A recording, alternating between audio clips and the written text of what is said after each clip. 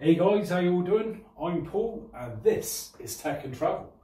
So today I'm going to be doing my 8th month burn-in test on my 65-inch B8 OLED from LG, and unfortunately I got a bit of bad news, but also I have got some good news. So let's start off on a positive and start with that good news. Right, so I've been asking you guys over the last few weeks if I could get hold of another TV, what TV would you guys like to see me unbox and do some more tests on? You guys are real helpful, left some comments on that, and I'm fortunate enough that I've been able to strike up a deal with the guys at Box to supply me with another TV to test out for you guys, and not only one TV, but 2 TVs. Yeah, next month I've got 2 TVs coming where I'll be, like I said, unboxing them both, testing them out, putting them up on the wall, and they're 2 TVs that I feel will be 2 of the sort of best TVs that you will be able to buy around the Black Friday sort of season. And yeah, hopefully if you're in the market for a decent TV, one of these TVs might tick that box for you. So if you're not already subscribed, make sure you hit that subscribe button for those videos. And also, I've managed to bag a little something else to go along with those TVs. Something that in one of the videos that you guys were going on about and saying that I should get. And again, thanks to the guys at Box, they've sorted me out. So hopefully that thing will be making an appearance. Won't be saying exactly what the TVs are and that thing. That'll be to come in another video. So yeah, hopefully you guys will look forward to that as much as I'm looking forward to doing the videos. So let's unfortunately now get to the other part of the video where it is the downside. So let's get to that right now. Right, so now moving on to the main part of the video, which is the burn-in test. So if you're not a subscriber to the channel, you might not have seen these tests before, so I'll quickly just run through it now what I do. So every month since I've purchased this TV, I've done a burn-in and vertical banding test to highlight any vertical banding issues or any burn-in that might have occurred over time. And do it month to month will show the progression of that. Unfortunately, I didn't do one last month. Again, subscribers to the channel will know that I had a C9 OLED I was testing out, so the TV was off the wall for a little while. But I've taken all this into account when calculating the hours of the TV, which I will explain in a bit. So what I would do is just run through the usage of the TV as well, you know, sort of what situations we use it in. And then I will do the test and we will look to see if there is any problems. So let's crack on with that test right now. Right, so the first thing I think we do is grab the remote control, do a long press on the settings button there. And yeah, have a look at my picture settings, because obviously that has a bearing on how the screen will wear. With the brightness and colour and such like. So yeah, I've got energy saving off, picture settings here. So I use the standard user setting, OLED light at 89, contrast 95, brightness 50, sharpness 40, colour 58. Let's go down to picture options. There we go. So we've got the black level there on auto, true motion clear. What else we got here? That's the one I've just been on. And well, advanced control, sorry. Let's have a look at that. So yeah, there we go. That's what the settings I've got on there. And yeah, at the moment, usage wise, I am up to approximately 2,800 hours on this panel. Like I said, so we're at 8 months now, and as I explained earlier, yes, you know, I missed out last month because I was using the C9, but you know, totaling up from last time I was using the TV and the time that I've been using it since, yeah, we're up to about 2,800 hours. Usage wise, now been using it for a lot more gaming, and my son's been playing a lot of Minecraft and stuff, and if I just quickly show you on this channel here, this is why I've got the kids programs on. My daughter likes to watch a lot of sort of cartoons and stuff, and we have this logo here, this Nick Jr. one. Now she will sit here and watch this for hours on end. Now I know I've done a trick showing you guys where you can like zoom in and sort of crop that lot out, but I don't do that. Sort of keep it fair when it comes to these sort of burn-in tests and that. So I'll be highlighting the sort of this area, you know, having a good look at it in more detail, and also where my son's been playing Minecraft quite a bit. Again, along here, there's sort of normally a panel of stuff there, and also up in this top left-hand corner. Just move this off here. So up here, normally again, daughter watches a lot of CBBS and there's logos up there. So again, another area I will be sort of concentrating on for any burning in that area there. So anyway, let's crack on and start the test. Right, so let's fire up YouTube for this test. So I've got YouTube as a shortcut on this remote here. And if you want to know how to do this, go and watch my tips and tricks video. Right, so you have to excuse if any of the colours and that look a bit off or anything like that. It's only purely down to the camera that I'm using there. I'm just using a mobile phone. And yeah, so here we are then. Got YouTube app fired up. And what I think I'll do is first we'll start off with the grayscale one. So we'll start off with a 5% grayscale, have a look at that, and see what the panel's looking like with that. Right, so there we go. Not looking too bad. Again, you can see like a little dot up there. That will go in a few seconds. That's perfectly normal. That's just because of what I've had up on the screen beforehand. Yeah, bit of banding. I'll tell you what, let's lower the lights right down here. So I've got me lights all connected up with a TV and that, so let's do that with voice command. Turn off lounge lights. And hopefully, yep, there we go, they're all off. And take that off. Yeah, and that's not too bad at all actually. I think that's actually improved a bit. I know when we got it back out the box, for when it was sort of packed away, because we had the C9 we were testing. When I first put it back up, we did have quite a bad line, I noticed. I think it might have been this one here. But it seems to have faded quite a bit. I've not done any sort of manual refreshes or anything. So yeah, that's positive. Let's just go up to the 15% grayscale now and have a look at that.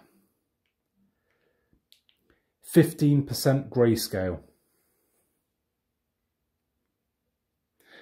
Let's back this out a bit. Let's search for that now.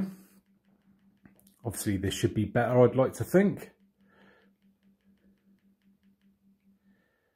There we go, 15% grayscale. Let's go in tighter. Yeah, that looks pretty good. Again, I just want to highlight that the camera does emphasize any issues, even more so when it's dark and looking through it. What I see with my own eyes isn't as bad as what actually comes across on camera. So yeah, I'm pretty pleased with that at the moment. Let's now move on to the color tests. And let's just fire this up.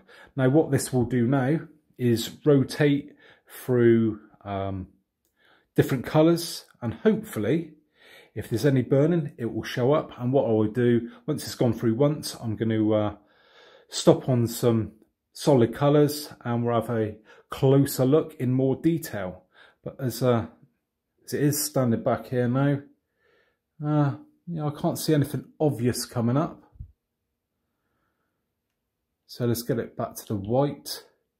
Oh no, we've got a yellow there. Let's rotate that round. And we get it up to a sort of white colour and stop it. Is that white or is that grey? That's a bit grey, that. Yeah, that's pretty white. Right, let's have a closer look in. So as you can see there, just prove I'm still on the same panel layer. Right, let's put this remote down. So yeah, looking up this top left down corner, that all looks fine. Moving across, and yeah, all looks, hold on. Hello, we have a problem. What, is that a mark on it? No, looks like we've got a couple. Something, and that ain't dirt, that is actually some dodgy pixels by the look of it. Now that definitely wasn't there last time. So yeah, we have an issue. Let's see if I can just zoom in a bit more for you guys. Excuse me a sec while I try and yeah, oh my god, that is not good. Yeah, that looks pretty prominent like that. Sorry about this, I've got it zoomed in here, so I'll pull it back out a bit. So yeah, you can see those pixels that are out. What a bummer. Right, well, I wasn't expecting that, so well, I don't know what I'm going to do about that, to be honest. Right, let's crack on at the moment. Have a look around the rest of the panel. Hopefully it'll all be good. Is that anything? Oh, that's a bit of dirt on the screen there. So right, this is where that other logo was. Oh, sorry about that. The TV just timed out there and went into the screensaver mode. So yeah, carrying on along the bottom. All looks good along there and up the side. So let's move on to the like another colour. I'm gonna have another look at those pixels again and see what they're like, the different colours. So we'll stop that. We'll catch blue round next time. Missed it there. There we go. Right, on a green. So starting at the top left. Now that all looks good there. Even across. Oh, they look even more obvious on the green. Yeah. Forget about if you can see any weird patches going on. That's just the camera sort of producing that. But yeah, not good. So moving down the right hand side, and that all looks clear there. And along the bottom edge, all looks good. And the left hand edge, yeah, centre of panel looks fine. I can't see any other pixels there that are out, or any other, or any burning, not any other burning, shall I say. Right, let's go on to a red. It's a nice deep red. So starting top left again, all looks good. Moving along the top, yet again you can see those pixels there. The first, and that's come across on camera.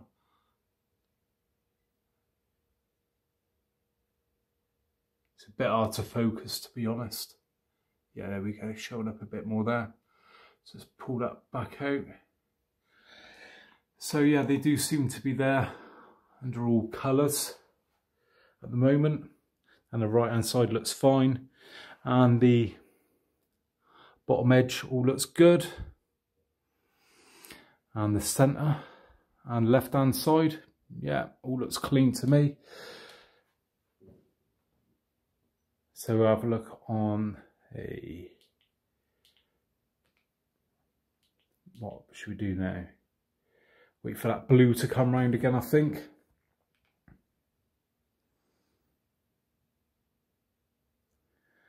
So yeah, bit of a bummer about that. Was not expecting that at all. I don't know what I do at the moment. Not really, so I've not really thought about it. So yeah, on the blue, all looking good. On there, again, See these pixels there that are out. Right hand side looks good. Get nothing there where that logo was. All along the bottom looks good. Yeah, all looks fine. So screen burn wise, panel looks perfectly clear. Unfortunately, you know, we're a couple of pixels down, which, yeah, is a bit of a nightmare. I think what I'll probably do, if I'm honest, now I've got a warranty with this TV. Let's just put the lights on a minute. Now I have got a warranty with this TV for 5 years anyway. So the panel should be covered for that, not a problem. I think what I'll do is just continue on using the TV as it is at the moment. So I can continue doing these tests, because if I've got to get the panel or the TV changed, that's going to be the end of this. So I think for now, I'll stick up with those pixels, with them being dead like that, or stuck, whatever. I'm guessing they're dead because, yeah. Bummer, I can't believe that, what a nightmare.